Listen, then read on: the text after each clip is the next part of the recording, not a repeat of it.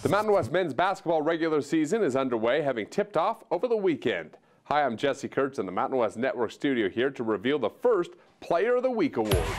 Cullen Russo from Fresno State is honored this week after helping the Bulldogs defeat University of Texas San Antonio on Friday night, 69-66. The senior forward scored a career-high 23 points and pulled down 10 rebounds to record his 6th career double-double. Russo also added 2 assists, 2 blocks, and a steal in 36 minutes of action. Tonight, the Bulldogs play Game 2 of the regular season, hosting Prairie View A&M at 7 o'clock Pacific Time. You can watch the game live right here on the Mountain West Network. From the Mountain West Network studio, I'm Jesse Kurtz.